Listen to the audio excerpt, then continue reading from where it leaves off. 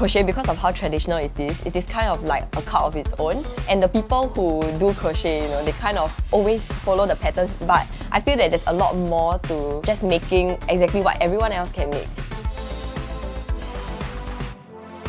What I love about it is that it can literally make anything I want. There's so many different kinds of yarn. You don't even have to use yarn. Like making dress is something like that. You can add any amount of colours you want. I even put toys and like trinkets and beads. Like I just add whatever I want, and that's what I like about the kind of work I do. Not only foreigners, but people in Japan as well, when they come to Tokyo, it's always because they have a dream. And when we converge there, we all have this like very strong energy because we are all doing things that we want to do. So when I was there, I collaborated with a lot of people and it really let my imagination and creativity flow.